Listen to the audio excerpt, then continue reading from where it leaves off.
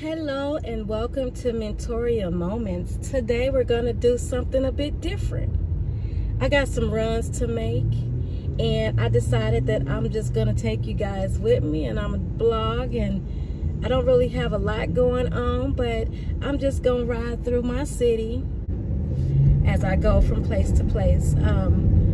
I've been up early. I don't know why I had so much energy, but I woke up this morning and I was just ready to go. And I'm sorry if my camera is jumping around. I just bought this little thing to hold my camera, and it looked like it may be jumping. So if it is, I do apologize for that. Hopefully it's not. If it's too shaky, I might have to just say forget the video. But anyway, I just have a lot to do. I'm thinking tonight, my man is always taking me out. I think tonight I might actually take him on a date. Yeah, I'm thinking about doing that. So I picked up my mom's medicine and I took that to her. I went to Walmart this morning. I stopped at Five and Below to get this little phone thingamajiggy here. It just seemed like it's shaking for no reason. I don't know why. Even when I'm sitting still, it's just shaking. So yeah, strap your seatbelts on, get ready for this bumpy ride. I don't know if it's because I'm in an SUV or if it's the raggedy streets or a mixture of both. But anyway, so I need to go pick up some groceries. I don't know if I want to cook tonight or take my man out to eat tonight. I think I'm gonna play it by ear.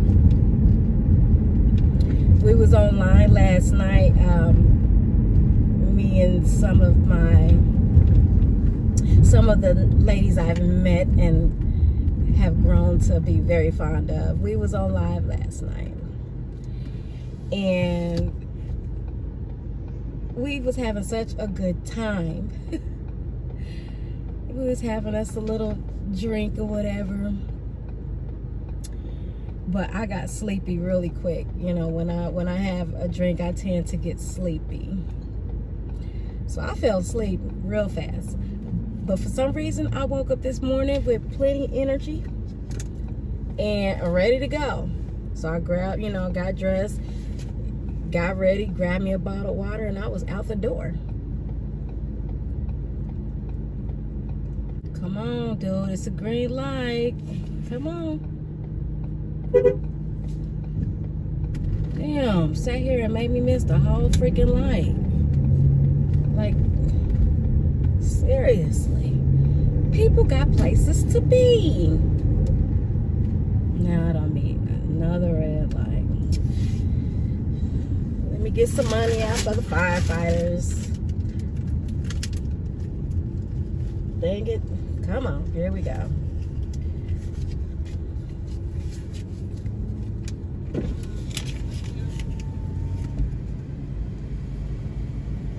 Thank you. Thank you. You have a good one.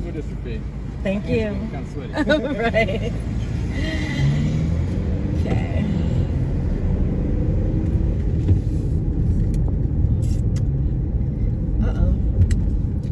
I'm just gonna go ahead and hop on the highway because I'm sick of all these lights, baby.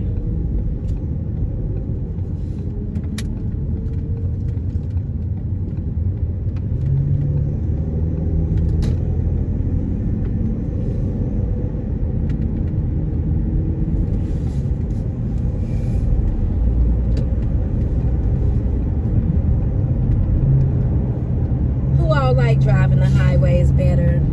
Sometimes I just want to get where I'm going and I want to get there fast. And sometimes when I'm in the car by myself, I just it can be relaxing when you're not rushed here, there, everywhere throughout the day. So it's good to be able to just be driving, but not in no particular rush to get anywhere. So, I can kind of think, I like to get into deep thought, and it's relaxing when I'm on the highway and I can just exhale and just think about my day and how I'm gonna do things and what I'm gonna do. Life throws so many challenges your way. Sometimes it can get a bit overwhelming,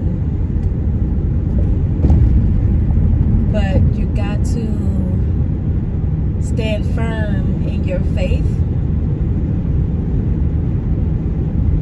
and stay focused on your goals. And don't let nothing and nobody knock you off that path.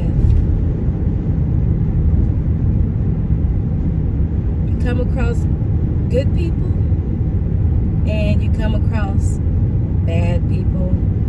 You got to be able to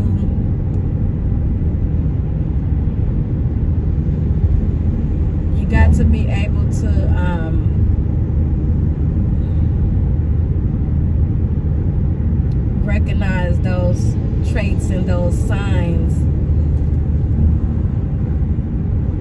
to know who you need to keep in your life and around you and who needs to go. Protect your energy, your peace, your family, your finances at all times. And you cannot share every part of you with everyone. Not everyone is worthy of that. So as we take our journeys through life, some are beginning and some are at the end, and wherever you are in your life,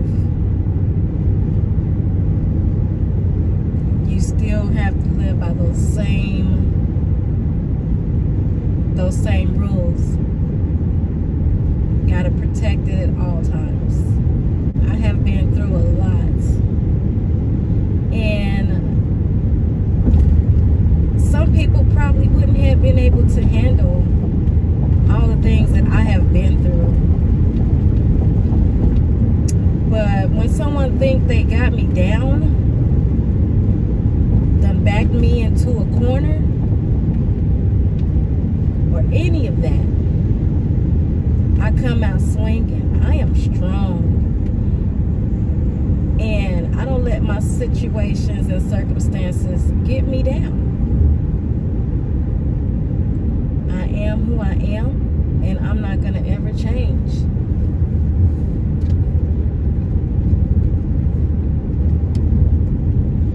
And I'm never going to let anyone feel as if they have damaged me in some way. I am not damaged goods. And never will I sit and let someone think that they have tarnished my beauty in any way. Not the beauty on the inside, outside, all around. I'm in control of that, me and God. And God has equipped me with the strength to keep going and keep moving. And I'm gonna keep pushing forward. Never give up on you. That's what I would tell you all. Never give up on you.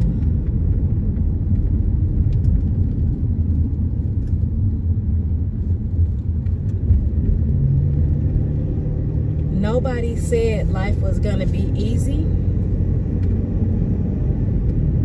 Nobody said that it was gonna be a walk in the park.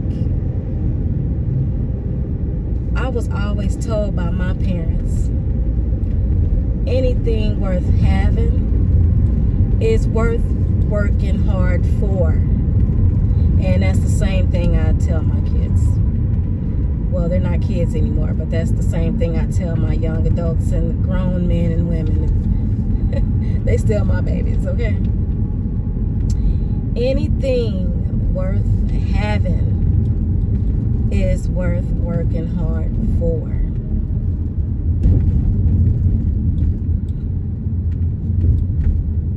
I'm gonna drive you guys by my old high school and areas that I grew up in. Just taking you on a little ride with me.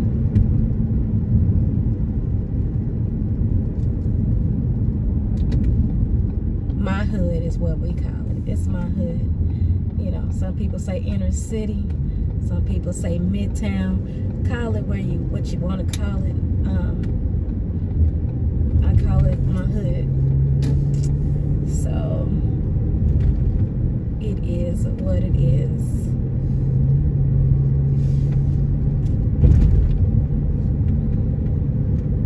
But yes, it's just relaxing and just driving around and enjoying some sights. Passing my mom's church. I won't be like eyeing in on things like that, but I just passed my mom's church. And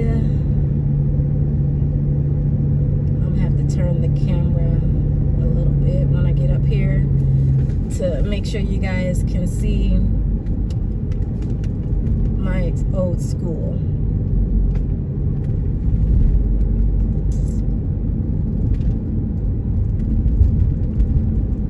The high school I went to,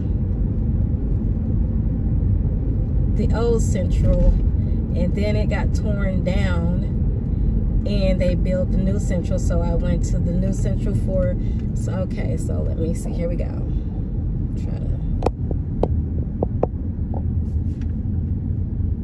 Okay, so this is the middle school. That's Central Middle. I went there for 7th and 8th grade. I was actually the last 6th grade class to graduate from elementary school. So now middle school is 6th, 7th, and 8th. But when I was in school, it was only 7th and 8th grade. So that was my middle school. And here is Central High School. I went there for freshman, sophomore, and then I had got pregnant with my son. I'm gonna turn the corner so you guys can see. I got pregnant with my son at 16, well 15, and I had him at 16, so I actually left Central and went to a teenage parent center for school called Dunbar. Not sure if Dunbar is still around. I don't think it is, but it was a school for pregnant teenagers. So here is Central High School.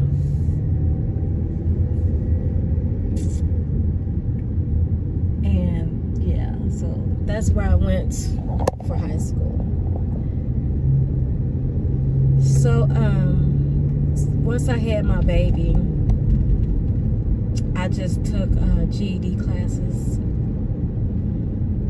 because I wanted to just hurry up and get my GED so I can, you know, I was just thinking about working and making money to provide for my child. That's where my mind was at. But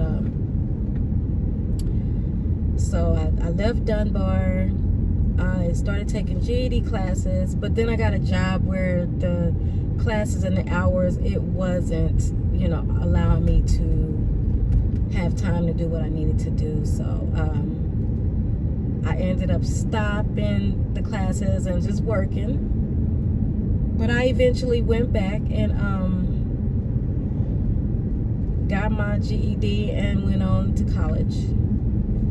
It took me some time. I was back and forth in and out, but I was just wanting to make sure that I was able to provide, and my mindset was it was money first. You know, I started so young being a mother that, you know, I had to make money. I had to take care of my child. So it's like I always took the money over the education, but I was able to fix all that. But it took me I can't remember exactly how old I was. I was in my 20s before I got my GED and went to college, but I didn't give up.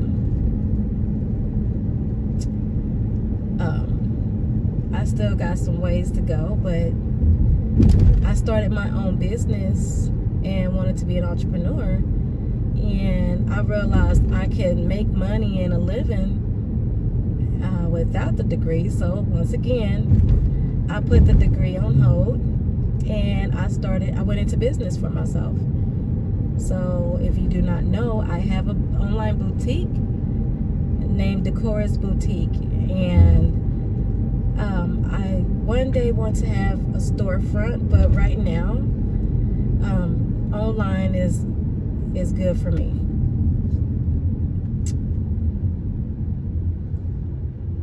So I think the next place I'm gonna take you, Missouri is popular for our fountains. So I want to take you guys past a fountain that we used to always play in when I was growing up, and it's called Freedom Fountain. And I don't know if you from Kansas City, then you know about Freedom Fountain. Whether you swam in it or not, you know about Freedom Fountain. And we got some of the worst streets, okay? These streets are horrible. If you from here, you know the struggle is real.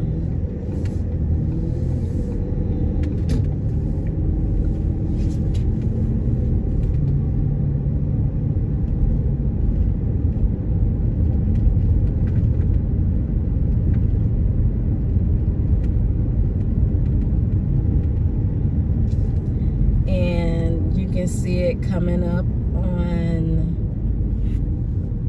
my left over here. I'm gonna try to zoom in if I can.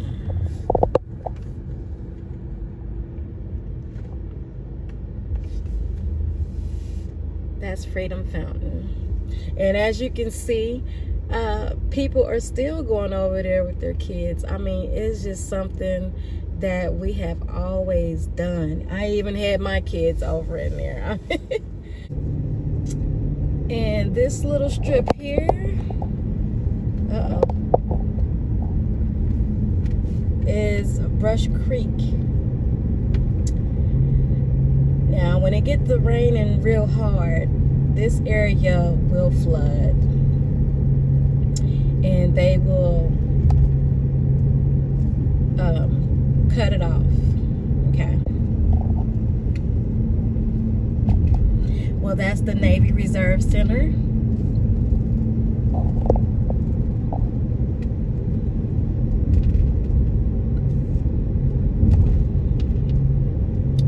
And then I'm going to ride you guys up. Uh-oh, my camera keeps sliding around. Up Prospect. Here come a fire truck, so I don't know which way it's gonna go. But now we're on Prospect, and turn before this fire truck comes. Is it turning this way? No. Okay.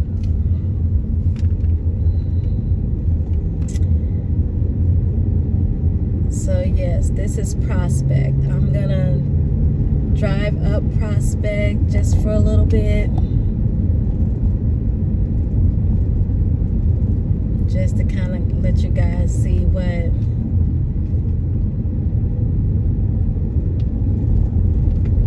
it looks like.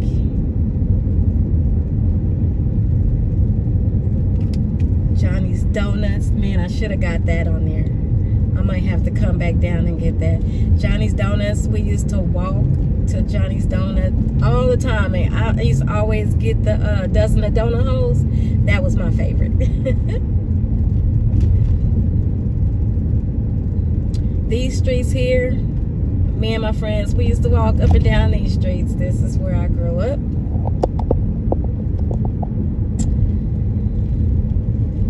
And I grew up, I would say in the 80s is when me and my friends was able to really walk around and do things. And life was so much better when I was, you know, growing up on these streets, you know.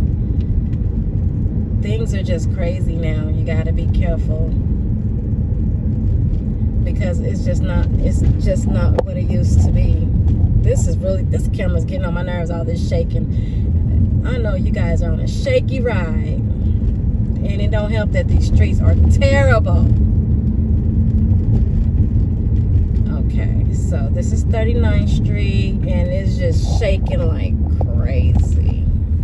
And Mid-K, I mean, that's a hair store that's been here forever.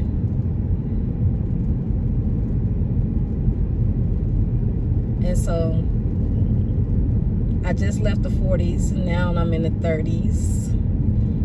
And I think I'm gonna turn back around.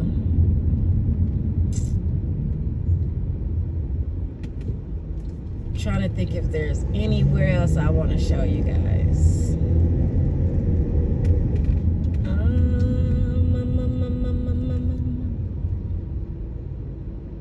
Oh, I know where I'm gonna take you guys. Brooklyn Park, the park where we used to hang out at when we were younger. I don't like going there now, but when I was younger, we used to hang out up there. So I'm gonna turn around and I'm gonna take you guys to Brooklyn Park. This is 34th Street. I'm gonna go ahead and turn here so I can make my way back down, because Brooklyn Park is in the 40s, and that's where I'm from. I grew up on 4 Block, and if you're from Kansas City, you already know. I'm not even gonna go into all that, but it is what it is. That's where I grew up at.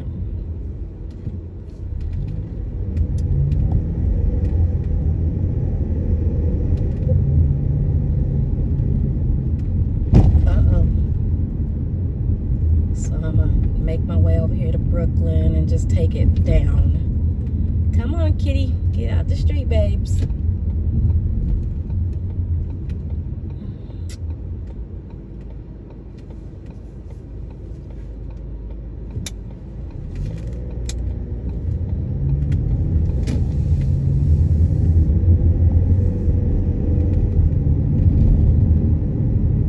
And then after I show you guys Brooklyn Park, I am going to end it, and I will show you some more sights later.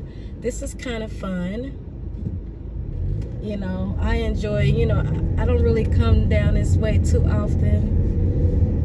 So, you know, a lot of things have changed since I was younger.